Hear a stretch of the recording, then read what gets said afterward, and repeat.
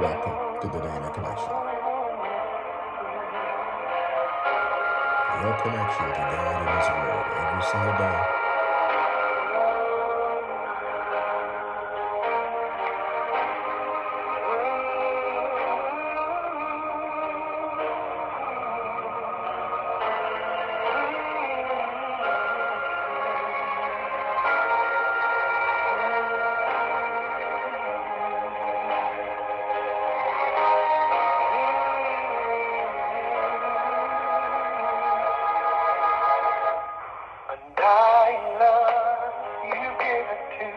Well, good morning, Tennessee Valley, and welcome to another day of broadcasting right here at WTJL, your Gospel Explosion Station. It's Hump Day, Wednesday, September the 21st, 2022, and we made the connection. We got Dr. Mark Barris. Yeah, he's here with us this morning with Christ in Action. Good morning, Pastor. Good morning, preacher. Morning. Good morning. Oh, we showing our academic skills right now. Huh? That's right. That's right. That's called trying to make somebody look bad, Pastor. Well, sir, you know what day it is. It's a wonderful Wednesday.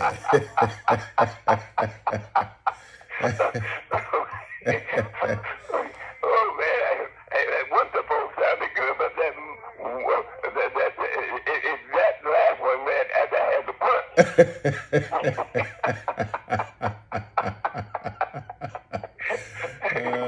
Well, we know the one who is the wonderful counselor, the mighty God. That's why we call the day wonderful.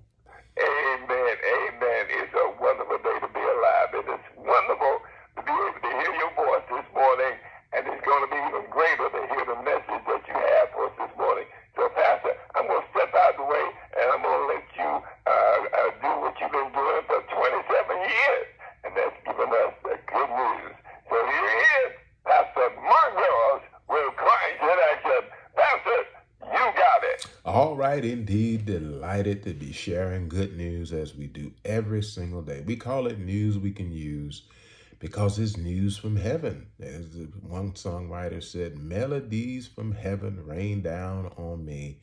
And as BB declares, it brings us in, it is about our Lord Jesus, that in order to save us, in order to save the day, he came, he put himself in harm's way. An extraordinary love, not an ordinary love, but he showed his love for us and the Father's love for us in that he was willing to lay his life down for us. You know, in this world, unfortunately, words are bountiful and plenteous, but the Lord Jesus declared to us that greater love had no man than this, that he laid his life down for a friend. And then he said, I call you friends, because the servant doesn't know what his Lord is doing.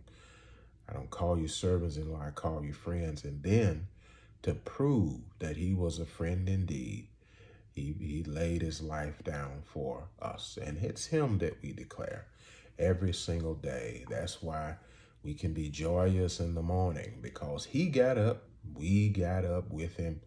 And so then today, we are especially suited in him to be strong. And that's the series that we are in, Suited, as we've been talking about and beginning in this phase that we've been talking about putting on Christ, and how we do that as we are born again and we're converted. Then we must walk in him and live in him. And of course, on that great day, in the moment, in the twinkling of an eye, we shall be changed. When he shall appear, we shall be like him, for we shall see him as he is. But in the meantime, we're in this journey of life until the Father sends the Lord Jesus for us.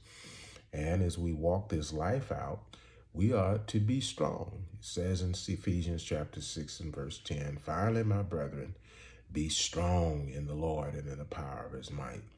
Whenever we read the scripture, it's so important for us to know that the Holy Spirit calls those things to be written and spoken to us, to know that this is God's desire for us. This is what God's intent and plan for us. Strength is your lot in life. Strength is your lot in life, not weakness, not failure, not struggling and not being able to overcome.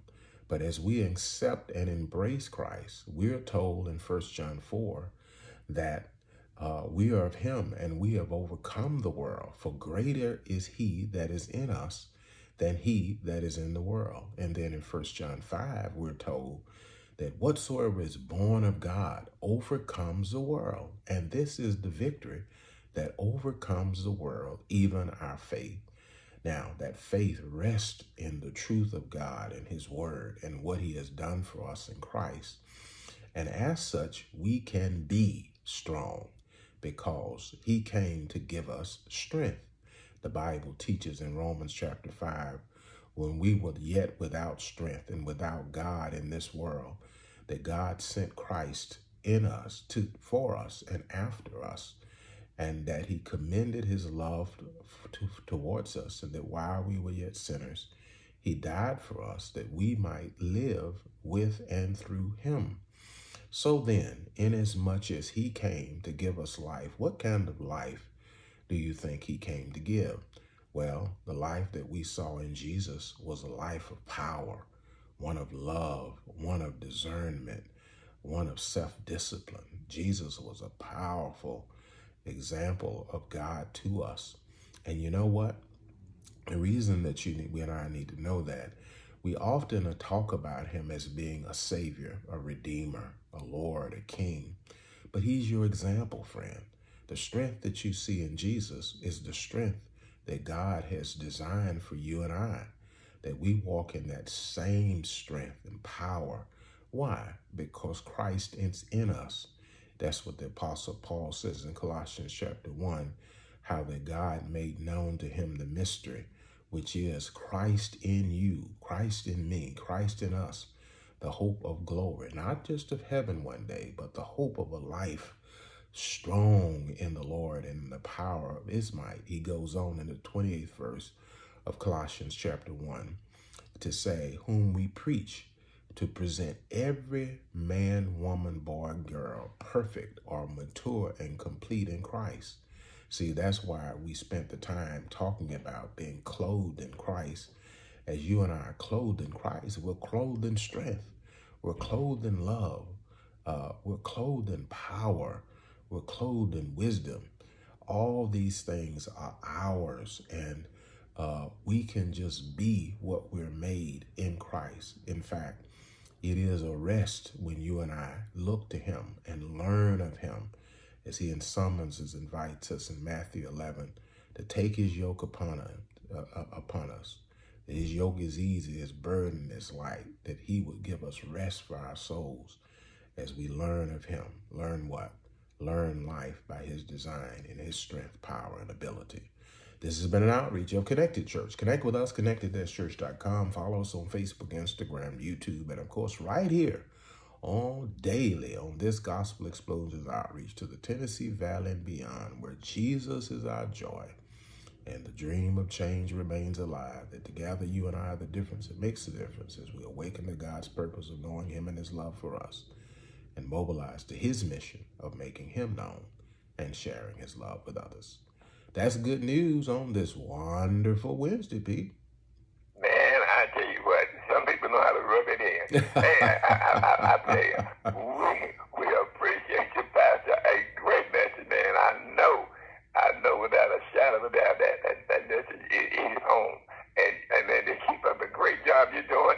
And we look forward to hearing you again in the morning with another Christ in Action broadcast. Yes, sir. Blessings on you and your 53 plus years in going in gospel and the radio. And so, Lord willing, we'll talk to you again real soon. Bye-bye. All right, Pastor. You have a wonderful day. Yes, sir. Bye-bye. Bye-bye. All righty. Let's all together have a wonderful Wednesday in the strength and the might of our Lord, our King, our Savior, our champion, the one who reigns and causes us to reign with him, who lives in us, through us, and grants us his power, his wisdom, his love, and ability. Hey, remember this. God loves himself some you, and we do too. You matter to God, and you matter to us. We'll talk to you again real soon. Bye-bye for now.